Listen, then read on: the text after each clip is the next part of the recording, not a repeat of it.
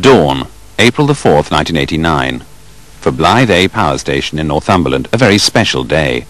A day the station's to set what's confidently believed to be a world record in power generation.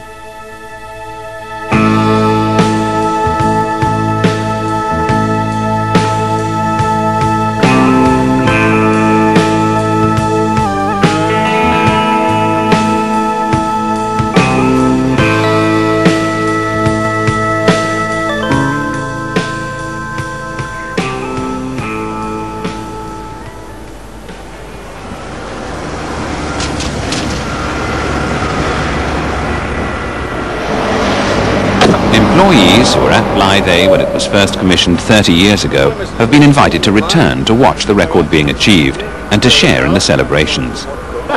They'll meet old friends and of course recall those days when it all began. That was a good team over there though. 30 years, wasn't it? Yes. Over 30 There's a good years. setup over there near the station.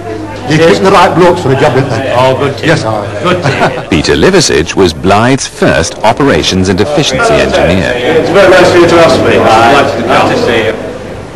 The record Blyth is to achieve this day is the running of each of its 4 120 megawatt generating units for an astonishing 200,000 hours. Year of 63, I'm building power stations now for electricity. Now times have changed and we must find new uses for our coal. A single power station keeps 10,000 from the dole. I'm satisfied to know that I'd a hand in building here. This job'll keep me mates below in work for many a year. And I climbing out a ladder where the stack looks out to sea. I'm building power stations now for electricity. There are 2 power stations at Blyth. Blyth A, built between 1955 and 1960, and Blyth B, completed in 1966. This 240-acre site was chosen for what, in 1954, was to be the Northeast's biggest power station. Like all major buildings, it had to go down before it could go up. Blyth A alone was to cost the then enormous sum of £24 million. Work progressed rapidly, and by 1958 Blyth A was beginning to look like a power station. Staff were being taken on, among them a 17-year-old apprentice who, 31 years later, is still at the station. A bit like the Klondike, there was still a lot of unfinished work to do, a lot of civil work still to do, a lot of buildings going up. The engine room itself, although the west end where Unit 1 was complete, the east end, where Unit 4 is now, was still wide open to the atmosphere. If it rained, the rain came in probably as far as Unit 2. Rough, I suppose, was the best way to describe it, yeah. To meet with the old clubs. Yes, Hello, Mike. How are you? All right. Hello, Ben. Hello, Joe. You've changed a bit. You look younger now than when you started I wish I here. could stop telling lies. Alan Nesbitt was another A-station original, back at Blyth for this special day. He joined as a shift operations engineer on a day he'll never forget. A misty morning on October the 10th, 1958. We were just getting into the cold autumn season then. It was all bleak and bare and impressive. I was excited. There's going to be a lot to learn here. Me and my colleagues all had the same approach, I think. We were excited at the prospect of starting a power station from scratch and seeing it running successfully.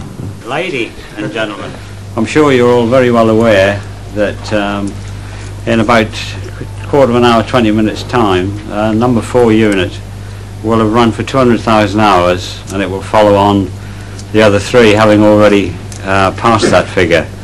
So it really is quite a historic day in the history of Blyth. We're very pleased to have you all here to help us share in that celebration. A unit is the combination of a boiler and a turbine. Blyth A's 4 units were all commissioned between December 1958 and June 1960. The generators were made by Metropolitan Vickers, now part of the GEC Group. The consulting engineers were the internationally known firm Mertz & McClellan, who are based in the northeast. With such a team behind it, perhaps it wasn't surprising that when Blyth A was officially declared open on June the 29th, 1960, great things were expected of both the electrical generators and the massive Babcock and Wilcox boilers. But few then guessed that 30 years later the plant would not only still be going strong, but would be on the brink of a remarkable record. I can remember when I first came here, it was a vast building, and I came into, and I was looking for a boiler. The boiler in my ideas in those days was a round thing that somebody shoveled coal into.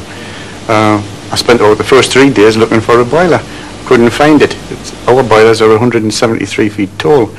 The Metropolitan Vickers turbine, 120 megawatts, just twins up and the gel together, and they've been a grand team and they've run together all these years.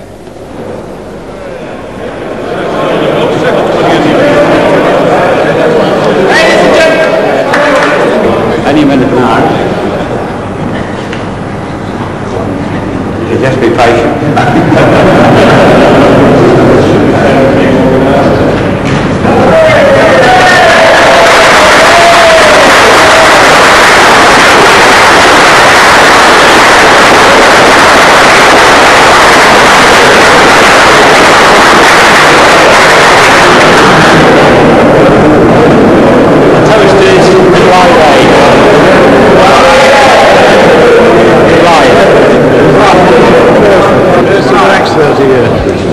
The record excited enormous media interest. For here was a northeast achievement of which the whole country could be proud.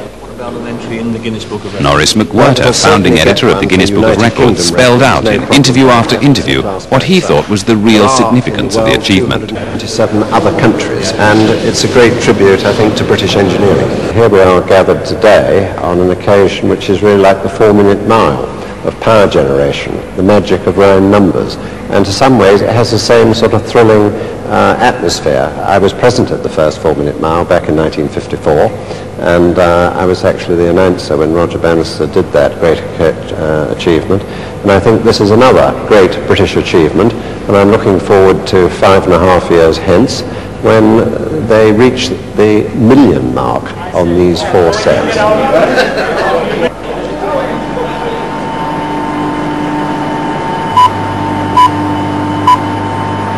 On AM and FM stereo, this is BBC Radio Newcastle. Norris McWhirter, the founder of the Guinness Book of Records, is visiting Blyth Power Station today to mark what's believed to be a world record. The Blyth Power Station's 4 units have been running for more than 200,000 hours.